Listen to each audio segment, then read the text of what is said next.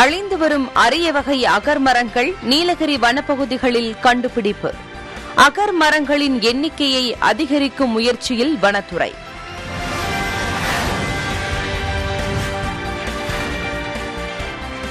முதுமலை புலிகள் காப்பக வனப்பகுதியில் இரவில் கடும் பனிப்பொழிவு, பகலில் கடும் வெப்பம். காட்டுத்தீ ஏற்படும் அபாயம் உள்ளதால் தடுப்பு நடவடிக்கைகளை தீவிரப்படுத்தியுள்ள வனத்துறை.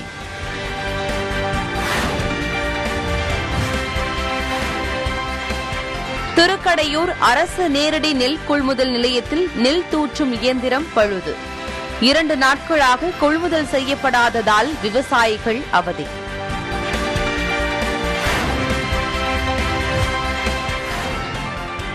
தருமபுரியில் வெகு விமர்சையாக நடைபெற்ற ஜல்லிக்கட்டு போட்டி.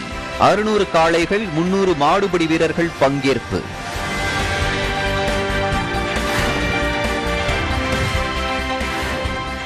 நெல்லை வள்ளியூர் பகுதிகளில் தக்காளி விலை வீழ்ச்சி. கிலோ 10 ரூபாய்க்கு விற்பனையாவதால் விவசாயிகள் வேதனை.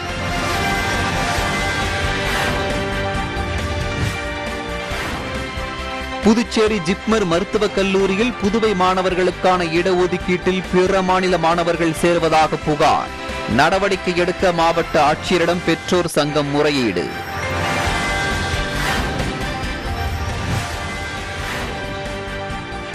MBBS, PDS படிப்புகளில் சேர பொது பிரிவினருக்கு ஆன்லைன் மூலம் நடைபெறும் கலந்தாய்வு. இன்று முதல் 5ஆம் தேதி வரை விருப்பத்தின் அடிப்படையில் கல்லூரிகளை தேர்வு செய்ய அவகாசம்.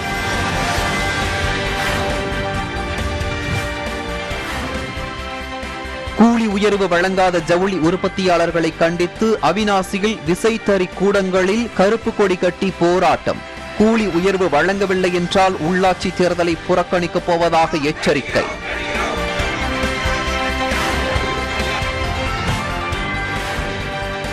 காஞ்சிபுரம் மாவட்டத்தில் காலை வேளைகளில் கடும் பனிமூட்டம். பொதுமக்களின் இயல்பு வாழ்க்கை பாதிப்பு.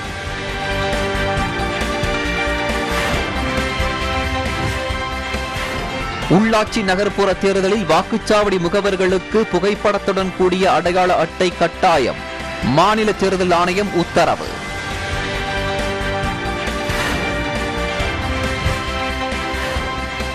உள்ளாட்சி நகர்ப்புற தேர்தலை முன்னிட்டு பறக்கும் படை சோதனை.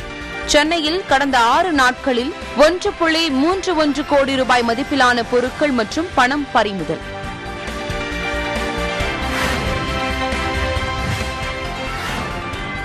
தமிழகத்தில் உள்ள 22,000 உரிமம் பெற்ற துப்பாக்கிகள் உள்ளாட்சி நகர்ப்புற தேர்தலையொட்டி உடனடியாக ஒப்படைக்க காவல்துறை உத்தரவு.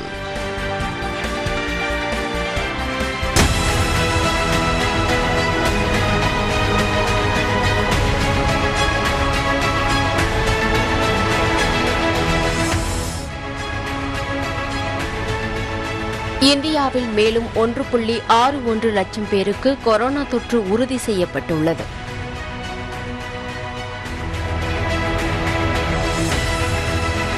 கலவையான எரிபொருளுக்கு மத்திய அரசு முன்னுரிமை அளித்து வருவதால் கலவையில்லாத எரிபொருளுக்கு இந்த ஆண்டு அக்டோபர் 1ஆம் தேதி முதல் கூடுதலாக 2 ரூபாய் கலால் வரி விதிக்கப்பட உள்ளது.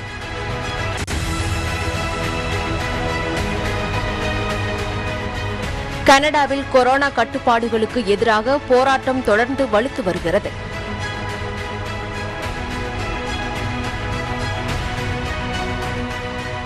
இந்தோனேசியாவில் 6.0 ரிக்டர் அளவில் பயங்கர நிலநடுக்கம் ஏற்பட்டுள்ளது.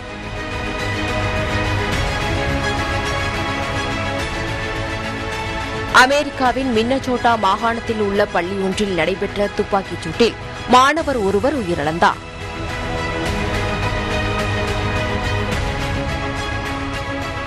எரிபொருள் பற்றாக்குறை காரணமாக இந்தியன் ஆயில் நிறுவனத்திடம் இருந்து பெட்ரோல், டீசல் வாங்க இலங்கை முடிவு செய்துள்ளது.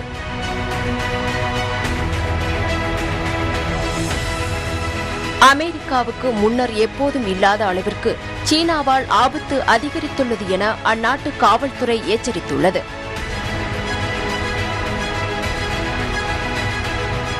பஞ்சத்தால் பாதிக்கப்பட்ட வடகொரிய மக்களின் நிலை குறித்த ஆவணப்படத்தை ரசித்து பார்த்த வடகொரிய அதிபரின் காட்சிகள் இணையத்தில் விவாதத்துக்குள்ளாகியுள்ளது.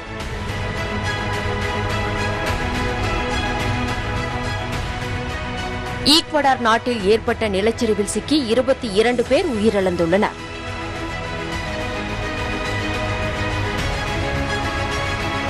ஒமிக்ரான் வைரஸின் உருமாற்றம் அடைந்த BA.2 வைரஸ் 57 நாடுகளில் பரவியுள்ளதாக உலக சுகாதார அமைப்பு தெரிவித்துள்ளது.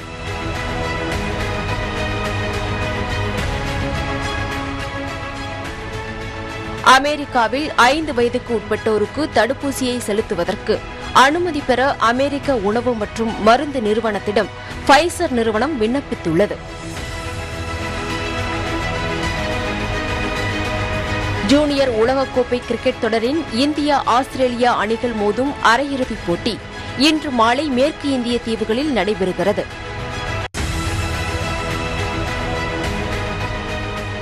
ஓமன் நாட்டில் நடந்து வரும் ஹாக்கி புரோ லீக் போட்டியில் சீனாவை 2-1 என்ற கோல் கணக்கில் இந்திய மகளிர் அணி வெற்றி பெற்றது.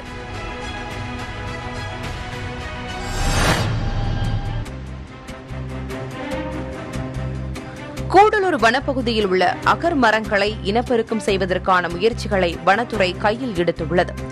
நீலகிரி மாவட்டம் நாடுகாணி வனப்பகுதியில் உள்ள ஜீன்போல் தாவர ஆராய்ச்சி மையத்தில் 2 அகர் மரங்கள் இருப்பதை வனத்துறையினர் கண்டுபிடித்துள்ள நிலையில் தற்சமயம் அந்த மரங்கள் பூத்து காய்த்து இருப்பதால் அவற்றை கொண்டு இம்மரங்களை இனப்பெருக்கம் செய்து அவற்றின் எண்ணிக்கையை அதிகரிப்பதற்கான முயற்சிகளையும் வனத்துறையினர் தொடங்கியுள்ளனர். உலகளவில் அதிக விலை உயர்ந்த மரங்களாக அகர் மரங்கள் இருந்து வருகிறது.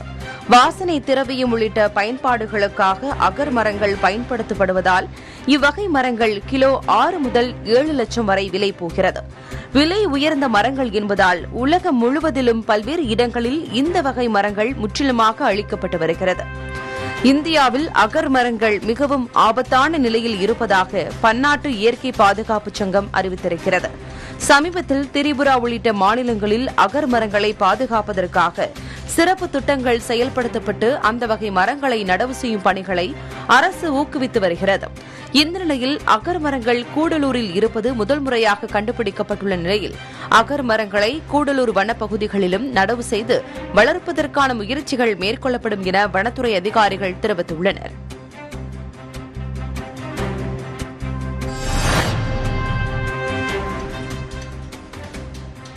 காஞ்சிபுரத்தில் நிலவிய கடும் பனிமூட்டத்தால் ஊட்டி போல காட்சியளித்தது. இதனால் வாகன ஓட்டிகள் மற்றும் பொதுமக்கள் அவதியடைந்தனர். காஞ்சிபுரம் மற்றும் அதன் சுற்றுவட்டார பகுதிகளான கோனேரிக்குப்பம், ஏனாத்தூர், ஓரிக்கை, தாமல், பரந்தூர், வையாவூர், சென்னை பெங்களூர் தேசிய நெடுஞ்சாலை, பொன்னேரி கரை ரயில் நிலையம் உள்ளிட்ட பல்வேறு பகுதிகளில் அதிகாலை முதலே கடும் பனிமூட்டம் நிலவியது. இதனால் வாகன ஓட்டிகள் அவதிக்குள்ளாகினர். சாலையில் எதிரில் வரும் வாகனங்கள் தெரியாத அளவிற்கு பனி காணப்பட்டதால் வாகனங்கள் முகப்பு விளக்குகளை எரியவிட்டபடி சென்றன. பணிக்கு செல்லும் பொதுமக்களும் வெகுவாக பாதிக்கப்பட்டனர்.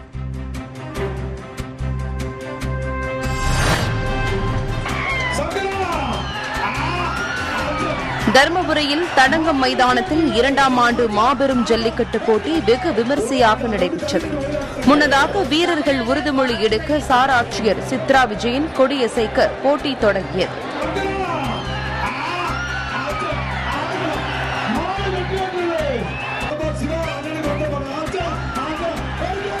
தமிழர்களின் பாரம்பரியத்தையும் வீரத்தையும் பறைசாற்றும் இந்த போட்டியில் 600 காளைகளும் 300 மாடுபிடி வீரர்களும் பங்கேற்று உற்சாகமாக விளையாடினர்.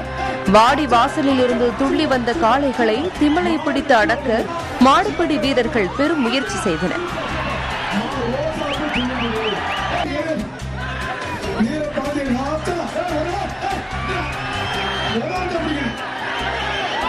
போட்டியில் வெற்றி பெறும் சிறந்த காளைகள் மற்றும் மாடுபிடி வீரர்களுக்கு தங்கம், வெள்ளி, சில்வர், பணம் உள்ளிட்ட பல்வேறு வகையான பரிசுகளையும் விழாக்குழுவினர் வழங்கினர்.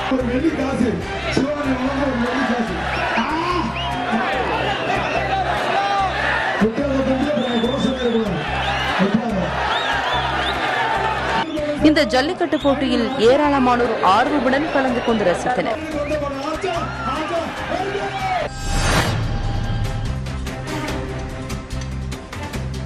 நெல்லை வள்ளியூர் பகுதிகளில் தக்காளி விலை வீழ்ச்சியடைந்து கிலோ 10 ரூபாய்க்கு விற்பனையாவதால் விவசாயிகள் வேதனை அடைந்துள்ளனர். நெல்லை மாவட்டத்தில் அனைத்து காய்கறிகளின் விலையும் வெகுவாக குறைந்துள்ள நிலையில் 70 ரூபாய்க்கு விற்பனை செய்யப்பட்ட தக்காளி தற்போது 10 ரூபாய்க்கு விற்பனை செய்யப்பட்டு வருகிறது. இதனால் விவசாயிகள் கவலை அடைந்துள்ளனர். அறுவடை கூலிகள் தருவதற்கு கூட சிரமப்பட்டு வருவதாக அவர்கள் தெரிவிக்கின்றனர். மேலும் காய்கறிகள் பறிப்பதற்கான வேலையாட்கள், சந்தைக்கு கொண்டு வருவதற்கான வண்டி, வாடகை, கமிஷன் என அனைத்திலும் நஷ்டம் ஏற்பட்டுள்ளதாக அவர்கள் வேதனை தெரிவித்துள்ளனர்.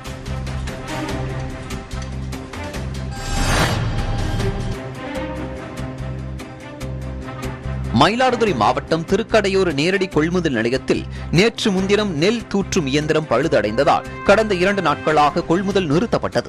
இதனால் ஆன்லைனில் பதிவு செய்து டோக்கன் பெற்று காத்திருந்த விவசாயிகள் நெல்லை விற்பனை செய்ய முடியாமல் அவதியடைந்தனர். இந்நிலையில் இயந்திரம் பழுது நீக்கம் செய்யப்பட்டு மீண்டும் கொள்முதல் செய்யப்பட்ட போது நேற்று டோக்கன் பெற்றவர்கள் நெல்லை கொள்முதல் செய்யாமல் மீண்டும் ஆன்லைனில் பதிவு செய்து வர சொல்வதாக விவசாயிகள் குற்றம் சாட்டுகின்றனர். இன்று சில மணி நேரத்திலேயே நெல் தூற்றும் இயந்திரம் மீண்டும் பழுதடைந்ததால் கொள்முதல் நிறுத்தப்பட்டது. உடனடியாக இயந்திரத்தை பழுது நீக்கம் செய்து முன்பதிவு செய்து விவசாயிகளை அலைக்கழிக்காமல் கொள்முதல் செய்ய வேண்டும் என்று திருக்கடையூர் பகுதி விவசாயிகள் அரசுக்கு கோரிக்கை விடுத்துள்ளனர்.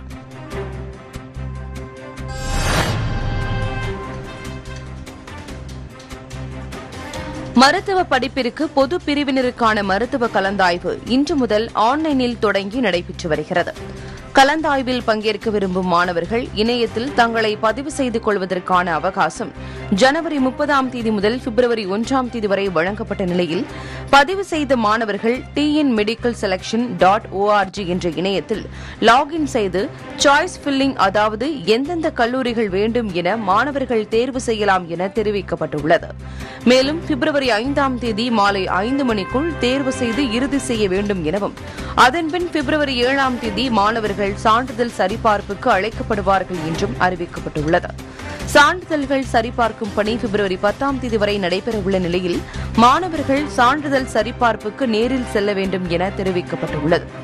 தொடர்ந்து யார் யாருக்கு எந்தெந்த இடங்கள் ஒதுக்கப்பட்டுள்ளன என்று பிப்ரவரி 15 வெளியாகும் முடிவுகளை மாணவர்கள் பிப்ரவரி 16 பதிவிறக்கம் செய்து கொள்ளலாம் என்றும் பிப்ரவரி 17 முதல் பிப்ரவரி 22 மாலை 3 மணிக்குள் கல்லூரியில் சென்று தங்கள் அசல் சான்றிதழ்களை சமர்ப்பித்து சேர வேண்டும் எனவும் தெரிவிக்கப்பட்டுள்ளது.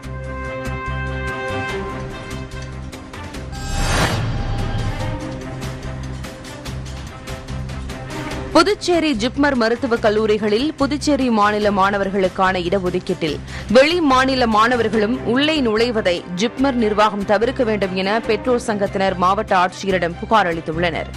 புதுச்சேரியில் உள்ள ஜிப்மர் மருத்துவக் கல்லூரிகளில் உள்ள 249 இடங்களில் புதுச்சேரி மாநில குடியுரிமை பெற்றவர்களுக்கு 64 இடங்கள் ஒதுக்கீடு செய்யப்பட்டுள்ளன. மீதமுள்ள இடங்கள் அனைத்தும் அகில இந்திய மாணவர்களுக்காக ஒதுக்கப்பட்டுள்ளன. இந்நிலையில் வெளி மாநிலங்களைச் சேர்ந்த இரட்டை குடியுரிமை பெற்ற மாணவர்கள் அகில இந்திய ஒதுக்கீட்டில் இடம் கிடைக்கவில்லை என்றால் புதுச்சேரி குடியுரிமையை தவறாக பயன்படுத்தி ஒதுக்கீட்டில் நுழைந்து இருப்பதாக பெற்றோர் சங்கங்கள் தெரிவித்துள்ளன. மேலும் ஜிப்மரின் கலந்தாய்வு பட்டியலில் வந்த மாணவர்கள் தமிழகம், கேரளா, ஆந்திரா ஆகிய மாநிலங்களின் உள் ஒதுக்கீட்டிலும் இடம்பெற்றுள்ள ஆதாரத்தை காண்பித்து அவர்கள் புகார் அளித்துள்ளனர். புதுச்சேரி மாநிலத்தில் ஒவ்வொரு ஆண்டும் ஜிப்மர் மருத்துவக் கல்லூரி புதுச்சேரியில் உள்ள அரசு இடஒதுக்கீட்டுக்கு ஒவ்வொரு ஆண்டும் வெளிமாநில மாணவர்கள், அதாவது ஆந்திரா, கேரளா, தமிழ்நாடு போன்ற மாநிலங்களிலிருந்து நமது புதுச்சேரியோட டொமஸ்டியல் நம்ம பாண்டிச்சேரியோட கோட்டாவில் உள்ள புந்துடுறாங்க. இதுக்கு காரணமே அவங்க வெளிமாநில படிச்சுட்டு அங்கேருந்து போலியான சான்றிதழ் கொடுத்து சேர்றாங்க. இது ஒவ்வொரு ஆண்டும் நடக்குது. அது இது மாதிரி இந்த ஆண்டும் கிட்டத்தட்ட ஒரு 14 பேருக்கு மேலே உள்ள போகிறாங்க. இதை விட மிக முக்கிய காரணம் என்னன்னா இடபிள்யூஎஸ் சர்டிஃபிகேட்னு ஒன்று வாங்குறாங்க. அந்த இடபிள்யூஎஸ் பார்த்தீங்கன்னா எக்கனாமிக்கல் வீக்கர் செக்ஷன் இருக்கு. அது ஒன்லி ஃபார் யானத்திலேருந்து மட்டும்தான் வராங்க. அத்தனை பேருமே ஜிப்மரில் பாண்டிச்சேரி சீட்டை எடுக்கிறாங்க. ஆனால் யானத்திலேருந்து வரவங்க எல்லாமே ஆந்திரா, தெலுங்கானாலேருந்து வந்து போலியான சான்றிதழ் பெற்று இங்கே வராங்க. அதனால புதுச்சேரிக்கு கிடைக்க வேண்டிய மாணவர்களுக்கு கிடைக்க வேண்டிய இடஒதுக்கீடு, மருத்துவ சீட்டு கிடைக்காம போகுது. இது ஒவ்வொரு ஆண்டும் இருக்குது. அதனால புதுச்சேரி அரசு உடனடியாக 1ஆவதுலேருந்து 12ஆவது வரைக்கும் புதுச்சேரியில் படித்த மாணவர்களுக்கு மட்டுமே அரசு இடஒதுக்கீட்டு இடங்கள்னு அறிவிக்கணும். இல்லைன்னா இது ஒவ்வொரு ஆண்டும் நடக்கும். இதில் முறைகேடுகளும் நடந்துட்டு இருக்கு. வாக்குச்சாவடி முகவர்களுக்கு மத்திய மாநில அரசுகளின் புகைப்படத்துடன் கூடிய அடையாள அட்டை கட்டாயம் என மாநில தேர்தல் ஆணையம் உத்தரவிட்டுள்ளது. தமிழகம் முழுவதும் உள்ளாட்சி நகர்ப்புற தேர்தல் வரும் பிப்ரவரி 19 நடைபெறவுள்ள நிலையில் தேர்தல் ஆணையம் பல்வேறு கட்டுப்பாடுகளை அமல்படுத்தி வருகிறது. இந்நிலையில் தேர்தல் ஆணையம் அளித்துள்ள அடையாள அட்டையுடன் மத்திய மாநில அரசுகளின் ஏதாவது ஒரு அடையாள அட்டையை வாக்குச்சாவடி முகவர்கள் காண்பிக்க வேண்டும் என்றும் வாக்குப்பதிவு நாளன்று வேட்பாளர்களின் முகவர்கள் வாக்குச்சாவடி அலுவலர் மற்றும் காவல்துறையினரிடம் அடையாள அட்டையை காட்டினால் மட்டுமே வாக்குச்சாவடிக்குள் அனுமதிக்கப்படுவார்கள் எனவும் தெரிவிக்கப்பட்டுள்ளது. தேர்தல் ஆணைய அடையாள அட்டையில் புகைப்படம் இடம்பெறாது என்பதால் இந்த நடைமுறை அமல்படுத்தப்பட்டுள்ளதாகவும் மாநில தேர்தல் ஆணையம் சார்பில் விளக்கம் அளிக்கப்பட்டுள்ளது.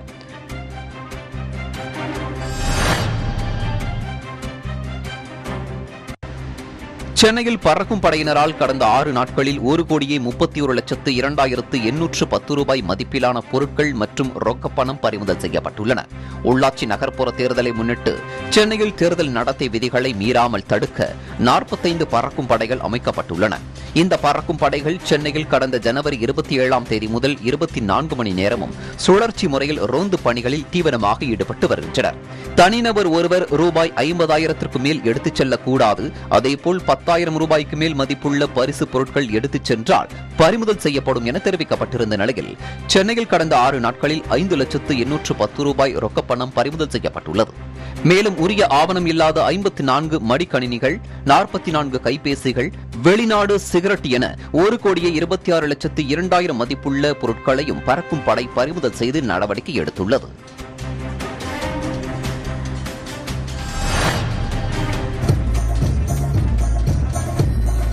நெல்லையில் உபரி அந்தோணியார் திருத்தல பெருவிழா கொடியேற்றம் வெகு விமரிசையாக நடைபெற்றது.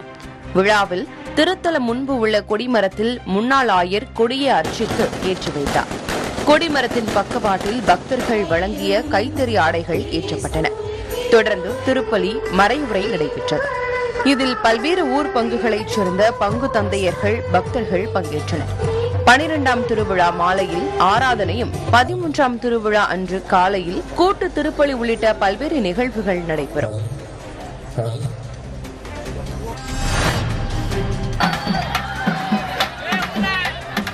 பழனி அருள்மிகு மாரியம்மன் கோயிலில் வரும் பிப்ரவரி 20ஆம் தேதி மாசி தேரோட்டம் நடைபெறவுள்ள நிலையில் இன்று அதிகாலை திருக்கம்பம் சாட்டுதல் நடைபெற்றது.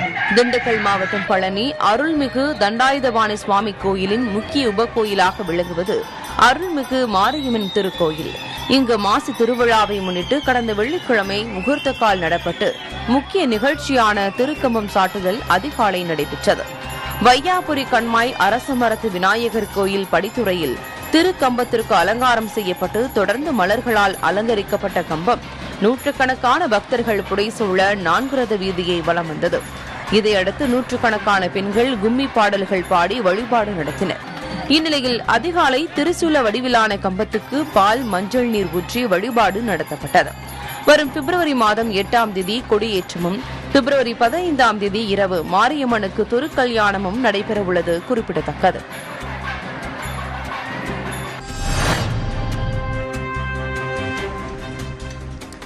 சென்னையில் ரசாயனம் பயன்படுத்தி செயற்கை நிற அப்பளம் தயாரித்த நிறுவனத்திற்கு உணவு பாதுகாப்புத்துறை அதிகாரிகள் சீல் வைத்தனர். சென்னை கொத்தவால் சாவடி பகுதியில் உள்ள தனியார் கிடங்கு ஒன்றில் சென்னை உணவு பாதுகாப்புத்துறை அதிகாரிகள் திடீர் சோதனை மேற்கொண்டனர். அப்போது அங்கு செயற்கையான முறையில் நிறங்கள் மாற்றப்பட்ட அப்பளங்கள் விற்பனைக்கு வைக்கப்பட்டிருந்தது தெரியவந்தது. இதனைத் தொடர்ந்து 1.5 டன் எடையுள்ள அப்பளங்களை அதிகாரிகள் பறிமுதல் செய்தனர். செயற்கை முறையிலான நிறங்கள் மாற்றப்பட்ட அப்பளம் தயாரித்து வந்த தண்டையார்பேட்டை திருவொற்றியூர் நெடுஞ்சாலையில் உள்ள விக்ரம் கபூர் என்பவருக்கு சொந்தமான நிறுவனத்திற்கு வந்த அதிகாரிகள் அங்கு சோதனை மேற்கொண்டனர். அப்போது அப்பளங்களில் ரசாயனத்தை பயன்படுத்தி செயற்கை நிறமூட்டுவதை உறுதி செய்து அந்த நிறுவனத்தில் இருந்த 15 டன் அப்பளங்களை பறிமுதல் செய்ததுடன் நிறுவனத்தை மூடி சீல் வைத்தனர்.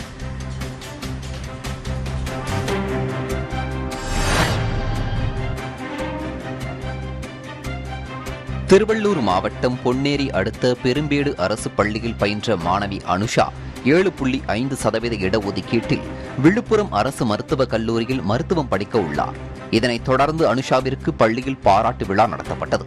பள்ளி தலைமை ஆசிரியர், ஆசிரியர்கள் அனுஷாவிற்கு பொன்னாடை அணிவித்து பூங்கொத்து கொடுத்து வாழ்த்துக்களை தெரிவித்தனர். அப்போது பள்ளி ஆசிரியர்கள், சமூக ஆர்வலர்கள் மற்றும் கிராம மக்கள் சார்பில் மாணவிக்கு 2 லட்சம் ரூபாய் கல்வி ஊக்கத்தொகையாக வழங்கினர். தொடர்ந்து மாணவிக்கு ஸ்டெதஸ்கோப் அணிவிக்கப்பட்டு பள்ளி ஆசிரியையின் இதய துடிப்பை பரிசோதித்தார்.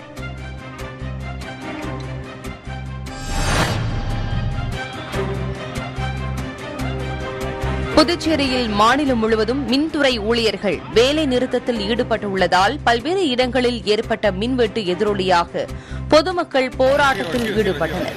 புதுச்சேரி மின்துறையை தனியார் மயமாக்கும் நடவடிக்கையை எதிர்த்து மின்துறை ஊழியர்கள் காலவரையற்ற போராட்டத்தில் ஈடுபட்டுள்ளனர். இதனால் புதுச்சேரியின் பல்வேறு பகுதிகளில் மின்தடை ஏற்பட்டது. இதன் காரணமாக நகர் மற்றும் புறநகர் பகுதிகளில் கடும் போக்குவரத்து நெரிசல் ஏற்பட்டது.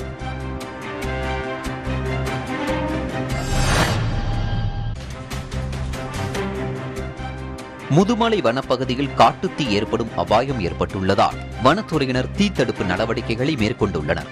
நீலகிரி மாவட்டம் முதுமலை புலிகள் காப்பக வனப்பகுதியில் கடந்த சில நாட்களாக இரவு நேரங்களில் கடுமையான பனிப்பொழிவு மற்றும் பகல் நேரங்களில் கடும் வெப்பம் நிலவி வருகிறது.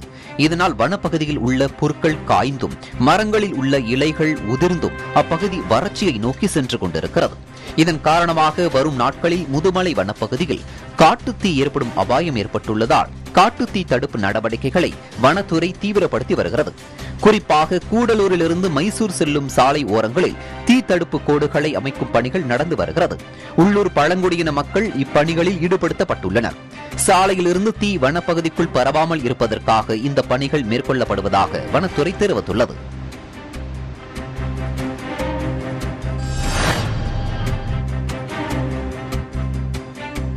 திருப்பூர் மாவட்டம் அவினாசி பகுதியில் கூலி உயர்வு வழங்காத ஜவுளி உற்பத்தியாளர்களை கண்டித்து கூலிக்கு நெசவு செய்யும் விசைத்தறி உரிமையாளர்கள் விசைத்தறி கூடங்களில் கருப்பு கொடி கட்டி போராட்டத்தில் ஈடுபட்டுள்ளனர். சென்ற நவம்பர் மாதம் ஜவுளி உற்பத்தியாளர்களுடன் நடைபெற்ற பேச்சுவார்த்தையில் கூலி உயர்த்த ஒப்புக்கொள்ளப்பட்டும் அதை அமல்படுத்தாமல் ஜவுளி உற்பத்தியாளர்கள் காலம் தாழ்த்தி வருவதாக குற்றச்சாட்டு எழுந்துள்ளது. கூலி உயர்வை உடனடியாக வழங்க வலியுறுத்தி கடந்த 9ஆம் தேதி முதல் காலவரையற்ற வேலை நிறுத்த போராட்டத்தில் கூலிக்கு நெசவு செய்யும் விசைத்தறி உரிமையாளர்கள் ஈடுபட்டு வருகின்றனர். இந்நிலையில் இன்று அவினாசி, தெக்கலூர் மற்றும் புதுப்பாளையம் உள்ளிட்ட பகுதிகளில் உள்ள விசைத்தறி கூடங்களில் கருப்பு கொடி கட்டும் போராட்டம் நடைபெற்றது.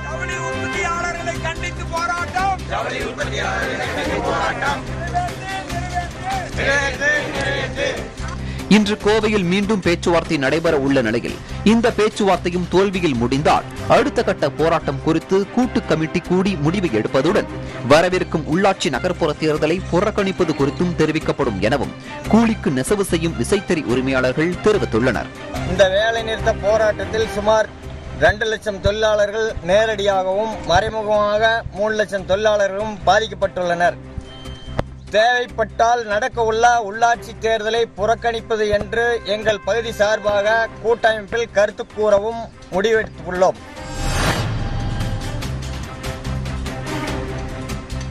உள்ளாட்சி நகர்ப்புற தேர்தலை ஒட்டி 22,000 உரிமம் பெற்ற துப்பாக்கிகளை ஒப்படைக்க தமிழக காவல்துறை உத்தரவிட்டுள்ளது. தமிழகத்தில் உள்ளாட்சி நகர்ப்புற தேர்தல் நடைபெறவுள்ள நிலையில் தேர்தல் நடத்தை விதிகள் அமலுக்கு வந்துள்ளன. இதையடுத்து தேர்தல் பணிகளில் மாநில தேர்தல் ஆணையம் தீவிரமாக ஈடுபட்டு வருகிறது. இந்நிலையில் தேர்தலின் போது சட்ட ஒழுங்கு பிரச்சினை ஏற்படாமல் இருக்க சொந்த பாதுகாப்பிற்காக உரிமம் பெற்று வைத்திருப்பவர்கள் துப்பாக்கிகளை தற்காலிகமாக காவல் நிலையங்களில் ஒப்படைக்க உத்தரவிடப்பட்டுள்ளது. அதன்படி தமிழகம் முழுவதும் 22,000 துப்பாக்கிகளை உடனடியாக ஒப்படைக்க வேண்டும் என அறிவுறுத்தப்பட்டுள்ள நிலையில் சென்னையில் மட்டும் 2,700க்கும் மேற்பட்ட துப்பாக்கிகள் ஒப்படைக்கவும் உத்தரவிடப்பட்டுள்ளது.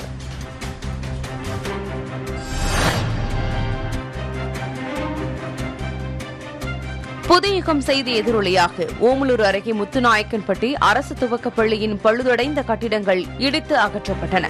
சேலம் மாவட்டம் ஓமலூர் அருகே உள்ள முத்துநாயக்கன்பட்டி கிராமத்தில் ஊராட்சி ஒன்றிய துவக்கப்பள்ளியின் பழைய கட்டிடம் ஒன்று முற்றிலும் சேதமடைந்து உடைந்து விழும் நிலையில் உள்ளதாக நமது புதுயுகம் தொலைக்காட்சியில் செய்தி வெளியானது. இதனையடுத்து பள்ளியின் பழுதடைந்த 2 கட்டடங்களும் இடித்து அகற்றப்பட்டன. இந்த நிலையில் மாணவர்களின் நலன் கருதி கட்டடம் இடிக்கப்பட்ட இடத்தில் உடனடியாக கூடுதல் பள்ளி கட்டடம் கட்ட வேண்டும் என்று கிராம மக்கள் கோரிக்கை விடுத்துள்ளனர்.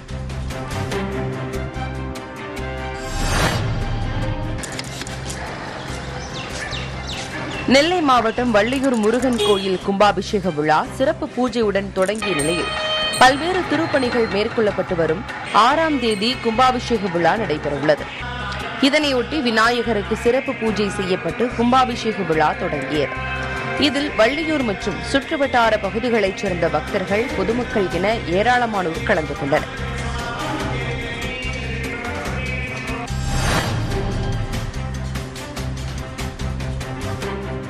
ஓமலூர் அருகே நடைபெற்ற கிரிக்கெட் போட்டியில் அம்மன் கோவில்பட்டி கிரிக்கெட் அணி கோப்பையை கைப்பற்றியது. சேலம் மாவட்டம் ஓமலூர் ஒன்றியத்தில் உள்ள செல்லப்பிள்ளை குட்டை ஊராட்சி கோப்பை கிரிக்கெட் போட்டி நடைபெற்றது. கிராமப்புற கிரிக்கெட் வீரர்களை ஊக்கப்படுத்தும் வகையில் ஒவ்வொரு ஆண்டும் ஊராட்சி கோப்பை கிரிக்கெட் போட்டி நடத்தப்படுகிறது. செல்லப்பிள்ளை குட்டை டோனி கிரிக்கெட் குழு சார்பில் 7ஆம் ஆண்டாக நடைபெற்ற இந்த கிரிக்கெட் போட்டியில் சேலம் மாவட்டம் முழுவதிலுமிருந்து 32 கிரிக்கெட் அணிகள் கலந்து கொண்டு விளையாடின. கடந்த ஒரு வாரமாக 20 ஓவர் கிரிக்கெட் போட்டிகள் நடைபெற்றன. இப்போட்டியில் அம்மன் கோவில்பட்டி கிராம அணி சிறப்பாக விளையாடி முதலிடம் பிடித்து செல்லப்பிள்ளை குட்டை ஊராட்சி கோப்பையை கைப்பற்றியது. செல்லப்பிள்ளை குட்டை டோனி அணி 2ஆம் இடமும், துட்டம்பட்டி ட்வின் ஸ்டார் அணி 3ஆம் இடமும் பிடித்து வெற்றி பெற்றது. இதனைத் தொடர்ந்து வெற்றி பெற்ற அணிகளுக்கு பரிசளிப்பு விழா செல்லப்பிள்ளை குட்டை கிராமத்தில் நடைபெற்றது. தொடர்ந்து 7 இடங்கள் வரை பிடித்த அணிகளுக்கும் பரிசு தொகை மற்றும் கோப்பைகள் வழங்கப்பட்டன. இவ்விழாவில் கிராம மக்கள் பலரும் கலந்து கொண்டு வெற்றி பெற்ற அணி வீரர்களை பாராட்டினர்.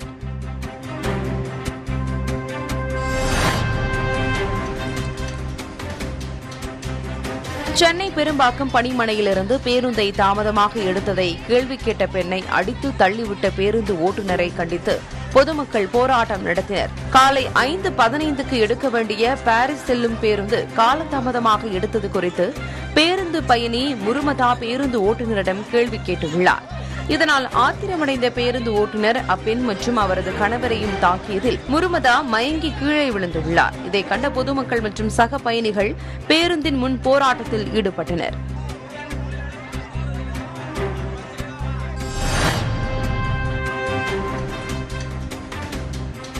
திண்டுக்கல் மாவட்டம் வத்தலக்குண்டு அருகே இருசக்கர வாகனம் மோதியதில் கடமான் ஒன்று உயிரிழந்தது.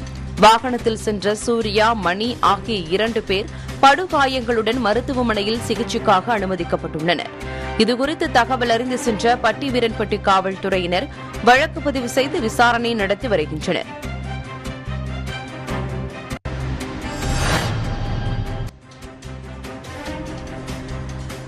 மதுரை மாவட்டத்தில் சாலையில் தவறவிட்ட ஆவணங்களை உரியவரிடம் ஒப்படைத்த காவலருக்கு மாநகர காவல்துறை பாராட்டு தெரிவித்துள்ளது. மதுரை அண்ணா நகர் காவல் நிலைய எல்லைக்குட்பட்ட பகுதியில் உள்ள சாலையில் கிடந்த பணப்பையை வழியில் சென்றவர்கள் எடுத்து காவல் நிலையத்தில் ஒப்படைத்தனர். இதனையடுத்து பணப்பையில் இருந்த ஆவணங்களை வைத்து அதன் உரிமையாளரை கண்டுபிடித்த காவலர் கார்த்திக் அதனை உரிமையாளரிடம் ஒப்படைத்தார். கீழே கிடந்த பணப்பையில் ஓட்டுநர் உரிமம், பான் கார்டு, ஏடிஎம் கார்டுகள், 10,000 ரூபாய் பணம் உள்ளிட்டவைகள் இருந்தது குறிப்பிடத்தக்கது.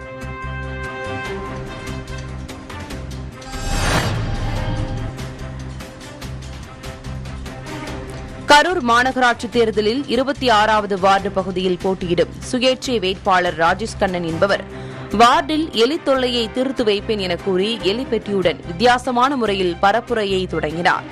மேலும் அவர் வழங்கிய நோட்டீஸில் 1 கோடி கொசுக்கள், 1 லட்சம் கரப்பான் பூச்சிகள், 10,000 எலிகள், 100 நாய்களை ஒழித்து சுகாதார நிலையை ஏற்படுத்தி நான் அயராது பாடுபடுவேன் என்று நூதன முறையில் தனது பரப்புரையை சுயேட்சை வேட்பாளர் ராஜேஷ் கண்ணன் தொடங்கியுள்ளார். இந்த செயல் அப்பகுதி மக்களிடம் நகைப்பை ஏற்படுத்தியது.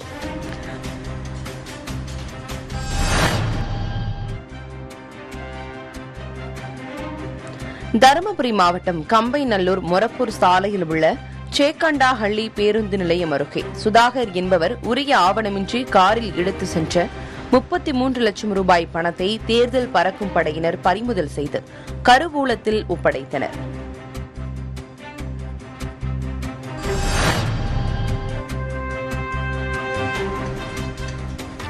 உள்ளாட்சி நகர்ப்புற தேர்தலை ஒட்டி கிருஷ்ணகிரி மாவட்டம் ஓசூர் மாநகராட்சி தேர்தலுக்கு பல்வேறு அரசியல் கட்சியினர் உட்பட 30 பேர் வேட்புமனு தாக்கல் செய்துள்ளனர்.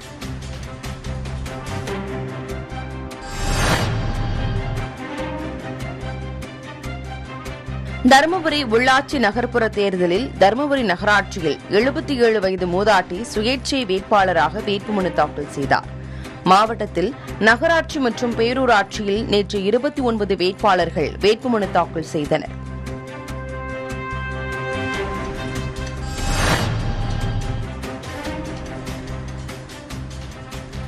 திருப்பூர் மாவட்டம் பல்லடம் டிஎஸ்பி அலுவலகத்தில் உள்ளாட்சி நகர்ப்புற தேர்தல் குறித்த அனைத்து கட்சி நிர்வாகிகள் ஆலோசனைக் கூட்டம் நடைபெற்றது. மேலும் விதிமுறைகளை மீறினால் பாரபட்சமின்றி கடும் நடவடிக்கை எடுக்கப்படும் என டிஎஸ்பி வெற்றிச்செல்வன் எச்சரிக்கை விடுத்தார்.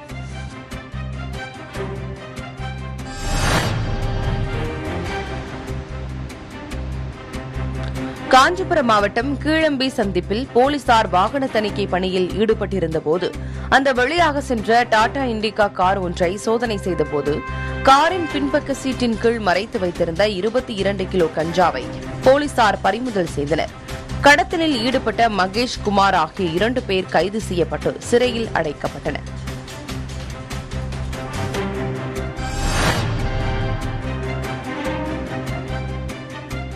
புதுக்கோட்டை மாவட்டம் கந்தர்வக்கோட்டை அருகே உள்ள பிசானத்தூர் கிராமத்தைச் சேர்ந்த ஞானவேல் என்பவரது வீட்டின் வைக்கோல் போரில் பதுக்கி வைக்கப்பட்டிருந்த 3,25,000 ரூபாய் மதிப்பிலான புகையிலை பொருட்களை பறிமுதல் செய்த போலீசார் இச்சம்பவத்தில் ஈடுபட்ட நபரை கைது செய்து சிறையில் அடைத்தனர்.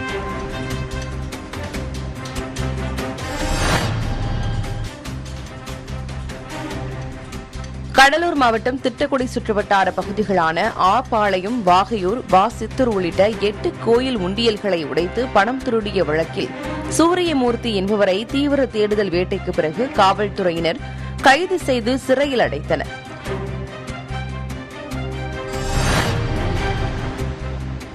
நெல்லை மாவட்டம் திருக்குறுங்குடி அழகிய நம்பிராயர் கோவில் தை மாத திருவோண நட்சத்திரத்தை முன்னிட்டு பத்திர தீப திருவிழா கோலாகலமாக நடைபெற்றது.